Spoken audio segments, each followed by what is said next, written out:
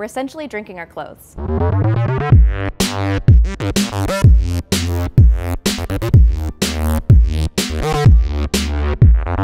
Every time we wash a piece of synthetic clothing, tiny threads are released with every wash, and these threads are so small and made of plastic themselves, they pass right through any filtration systems and they end up in our waterways. They collect all different types of toxins on their surfaces, and then they're ultimately ending up on our plates. So it's really important to do this research to figure out exactly how much are being released and the best ways to then capture them.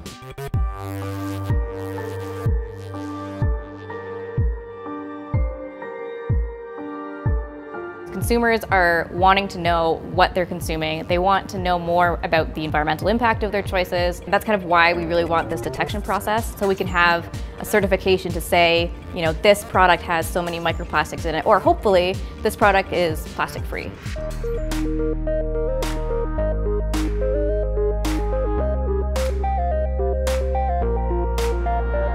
It's certainly different being one of the few female founders in the ecosystem, but if I had done my studies at any other university, I don't know if there's that same innovative entrepreneurial network that we see with the University of Waterloo and their connection to Velocity.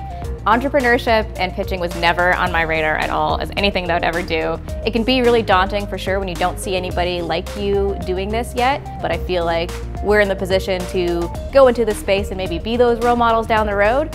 So hopefully I can encourage other folks to get involved, and then they can in turn be role models themselves.